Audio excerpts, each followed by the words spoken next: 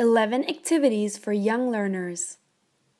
When teaching young learners, it's important not to spend too much time on any one activity, as they can soon lose interest.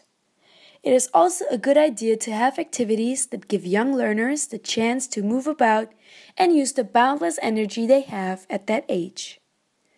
Below, we present a list of short activities suitable for young and very young learners of English. What's the time, Mr. Wolf? This is a good activity for practicing time with small classes. Clear a space in the center of the classroom and have a student stand in front of the board with their back to the class. This person is the wolf, and the rest of the class stand at the back of the room. For each turn, the class asks the wolf, "What's the time, Mr. Wolf?" And the wolf replies with a time, "It's 3 o'clock." The rest of the students then take 3 steps forward. The class keeps asking the question until the wolf says, "It's dinner time," at which point he turns around and tries to catch someone. The person he catches then becomes the wolf for the next round. Telephone. Split the class into 2 teams. Have students stand or sit in a line, whisper a sentence to the first student. Each student then whispers what they heard to the next student until they get to the end of the line. The last student then says the sentence aloud. The team who is closest to the original sentence wins. Basketball.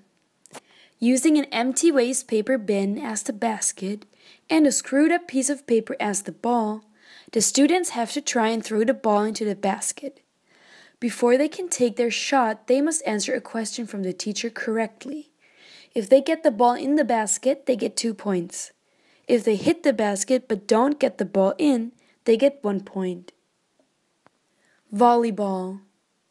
Use 2 chairs and a piece of string to make a net across the middle of the classroom and use a balloon as the ball. Divide the class into 2 teams and have them play volleyball. When a winning shot is played, the teacher asks the whole class a question.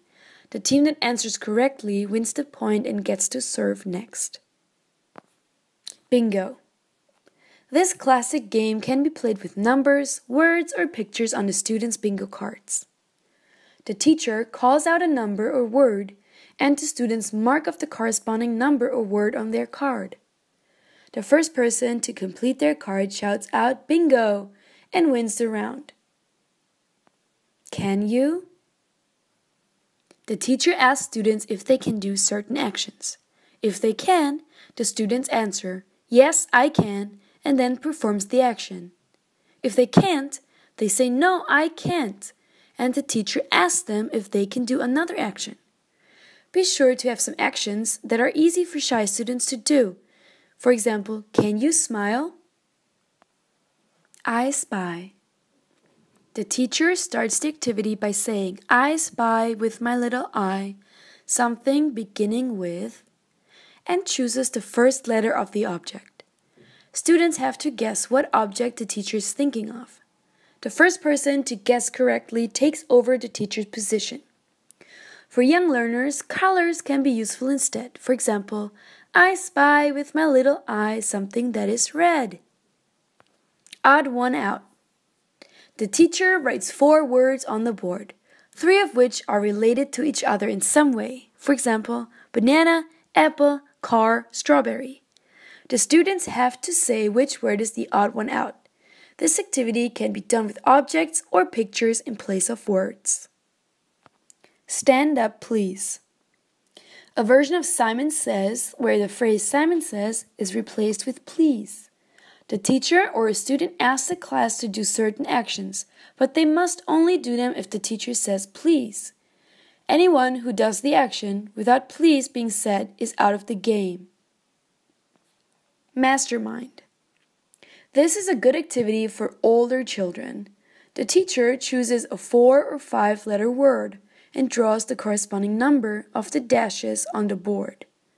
The students have to choose a word of the correct length, and one of them writes it on the board under the dashes. The teacher marks each letter with a tick, a circle, or a cross. A tick means the letter is in the original word and is in the same place. A circle means the letter is in the original word, but in the wrong place. A cross means the letter is not in the original word. Blindfold obstacle course. Create a course in the classroom using chairs and desks. Make sure that students won't hurt themselves if they bump into them.